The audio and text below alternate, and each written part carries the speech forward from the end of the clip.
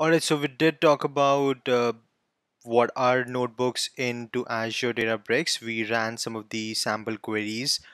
We understood how you could just run your Spark applications, Spark queries, and just see how it kind of works. We saw how you could just run the shell command and use the notebook MD to highlight or document your um, Azure Databricks notebook documentation. You could just use the schedule and comment features as well and collaborate with the folks working within the same team. In this video, we're gonna get started with notebook initialization script. Initialization script, as the name suggests, it runs during the first or during the startup of your cluster. So whenever your cluster gets startup or rebooted, those init script would be run. Those initialization script could be anything, could be as simple as installing some of the packages, and they could be handled only when you're starting up a cluster. They run before the cluster exists, so you need to have them once the cluster is created or restarted.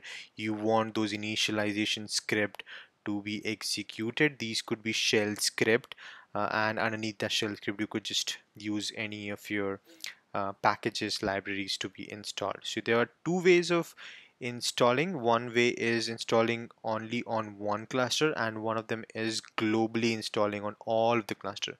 Also, you would notice that the cluster is now turned off because it was idle for 10 minutes, and that's why it is now again um, turned off. Now if you try to run any query, you would see that the cluster is not running, hence it would actually not run and ask you to start the cluster.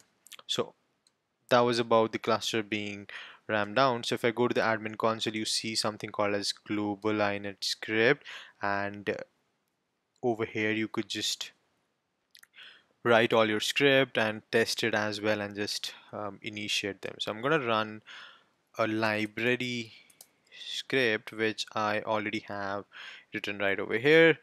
This would install certain pip packages likes of Azure Service Bus, Application Insights as well. You just can decide when do you want to run this particular initialization script. I'm going to enable this and add the init script, and if I go to the cluster, you go to restart the cluster if you want them to be executed. So what I'm going to do is I'm going to start the cluster, and this is going to start installing all the init scripts. So if you go to the event log, you would see that the logs are now captured, started by the user, and we would have the init script coming up over here as well. Alright, so the script is finished running now. So if you could just see over here that the library script, init script was run, and it was ran successfully. Now if you could just go to your one of the notebooks which we created right over here, we could just use the pip command, pip list, and this would just give you all the list, and you could just see that all of these libraries which you mentioned, like sort of application insights, Azure service bus, are installed as well. Not that you cannot run those libraries manually, you could just do it, install it right from your Spark notebook as well.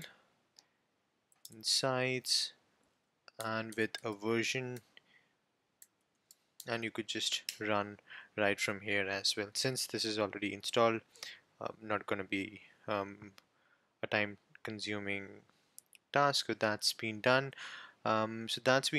Now you could just go to your init script again. So these init scripts, global init script, are recommended wherein you want uniformity across all of the clusters. Now could be some cases where you just want some of the clusters to have those init scripts, maybe the packages or the libraries. In those cases, we would urge you to install only on certain, use the local packages, the local init script, because that's what gonna be needed in those cases. So there's gonna be a Datadog script. So what I'm gonna do is I'm just gonna, yeah, just gonna put a bogus application key. What I'm doing is installing a Datadog agent, and that's agent gonna be not gonna be installed. Obviously, that's gonna run out of the error because we don't have the app key. But just to showcase, if you want to install a Datadog agent on all of the clusters, remember we talked about that you could just use the Datadog agent for monitoring purpose as well. So this would install an agent on all of your clusters, and all of your clusters would be start sending the agent information to your Datadog cluster. So I'm gonna enable this, and in order to run this, you would need to go to the cluster and restart your cluster again. So what I'm gonna do is I'm just going to restart the cluster so that it start taking the changes. Alright, now the cluster is running with the init script being executed. The first one was the library, which was succeeded, and the second one was Datadog. Obviously that one also succeeded. If you go back to our notebook, if we try to get the status of our Databricks Datadog agent status, we should be getting a failed error status of the agent because we provided a false API key. But the all the purpose is that it's going to tell you that there is an installation happened. However, the agent is not running. Had it been the right key, it would have given you. So let's try to see the Datadog agent status.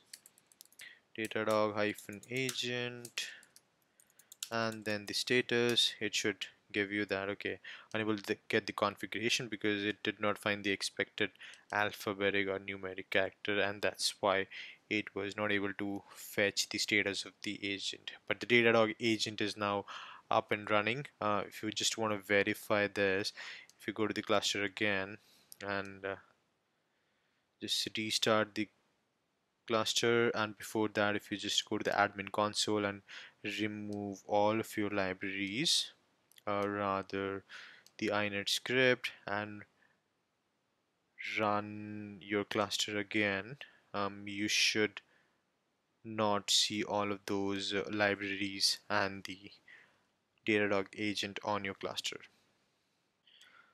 Alright, so the cluster is now rerun, and we couldn't find any of the init script because we disabled both of them. Now if you go back to our notebook and just start running the same Datadog agent status again, we shouldn't find that the command doesn't find because the Datadog agent doesn't exist anymore. Also, if you could just use the piplist command right over here, if you just run it, you would see that it has got the by default libraries installed. However, the one which we installed using our init script are now missing, likes of application inside Azure Common, Azure Service Bus. You wouldn't find right them over here. Alright, so that's the use of the init script. Remember, you've got the global and the local init cluster based init script. Recommendation is to use the cluster base so that you could have just the libraries, the init scripts running on your clusters. However, if you want to keep the uniformity, we would recommend you to use the global init script just like we did in this session. I hope this was informative. Thank you.